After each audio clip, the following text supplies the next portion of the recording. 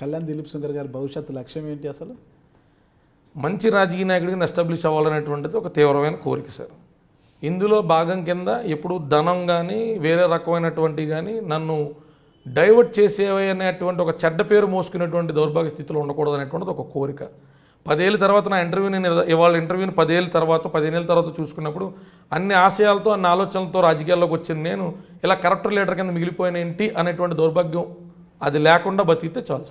అంటే hair and హెల్దీగా ప్రతి రాజకీయ నాయకుడికి కొన్ని అవకాశాలు వస్తాయి. ఆటోమేటిక్గా రాజకీయాల్లోకి వచ్చే ఒక వ్యాపారం పెట్టుకోవడానికో ఒక బ్యాంకులో తెచ్చుకోవడం రకరకాల అవకాశాలు అయితే వస్తాయి. అధికారంతో పాటు అవకాశాలు వస్తాయి. అవకాశాలతో పాటు అవకాశ దుర్వినియోగం కూడా వస్తుంది సార్. సో ఈ 20 ఇయర్స్ తర్వాత నేను ఇప్పుడు అగ్రెసివ్గా చెప్పిన స్పీచ్ నేను చూసుకుంటే కమ్సేకం ఒక 10 ఇయర్స్ తర్వాత అప్పుడు అన్ని పెద్ద పెద్ద మాటలు చెప్పి ఇప్పుడేంటి కళ్యాణ్ దిలీప్ 5,000 కోట్ల స్కామ్లో ఉన్నాడు, 1,000 కోట్ల స్కామ్లో ఉన్నాడు అని పేరు ఎందుకు మోసుకున్నాను అనేటువంటి అదే బయటికి చెప్పకపోయినా అప్పటికప్పుడు కవర్ చేసుకున్న పరిస్థితులకి లోపల తొలుస్తుంది కదా సార్, అలా బతకలేకపోయినా లైన్ మీద అని. సో ఆ రకమైన చపలత్వం లేకుండా ఉండాలి అన్నది ఒక లక్ష్యం. ఇంకా ఇంకా ఇంకా రాజకీయంగా ఏ పదవులు ఏ పందేరాల్లో ఉంటాం ఎక్కడికి వెళ్తాం అనేది నా చేతిలో లేదు కదా సార్. ఇప్పుడు నన్ను అడిగారు అనుకోండి సార్ నేను పవన్ కళ్యాణ్ గారు క్యాబినెట్లో మినిస్టర్ అవ్వాలన్నాను అనుకో, అది నా చేతిలో ఉండే అంశం కాదు కదా సార్. ఎన్నో అంశాలు కలిసి రావాలి, ఎంతో పెద్ద ప్రయాణం. సరదాగా జస్ట్ లైక్ దిస్ అయితే అయిపోం కదా సార్. బోళ్ళని దెబ్బలు తినాలి, ఇంకా బోళ్ళని ఎదుర్కోవాలి, ఇంకా అప్పుడు నిలబడితే ఎక్కడికి వెళ్తావో తెలిసే వెళ్ళాలి. నిలబడకుండా ఒక సమాధానం చెప్పండి.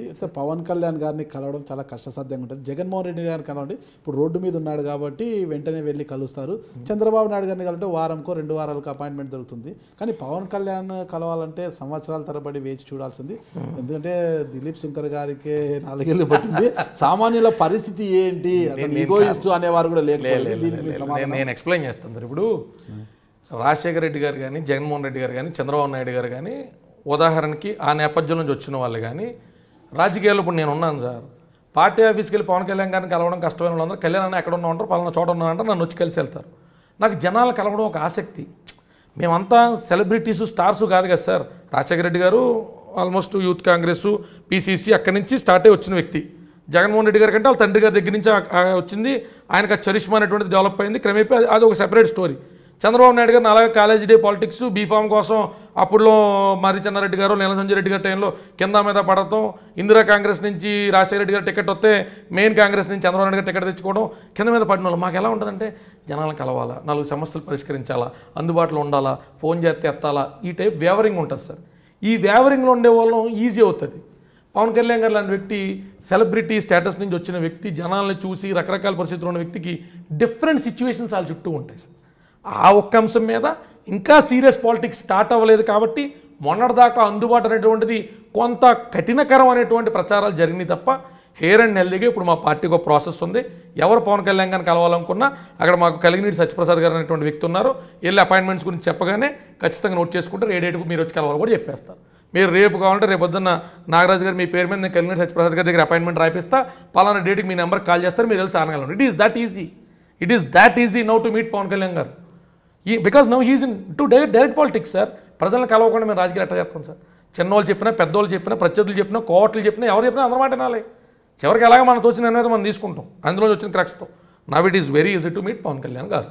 It is just a false myth spread by our haters. నాకు చిన్న అనుమానం ఉంది, అది క్లియర్ చేస్తే ఇక ముగించేస్తాము. చెప్పండి సార్. కళ్యాణ్ దిలీప్ సుంకర కదా, అంటే అది మీ తల్లిదండ్రులు పెట్టిన పేరు కళ్యాణ్ దిలీప్ పవన్ కళ్యాణ్ చాలా మంది ఉన్నటువంటి అపోహ. నా 10th క్లాస్ సర్టిఫికెట్లు నేను ఫేస్బుక్లో పెట్టా.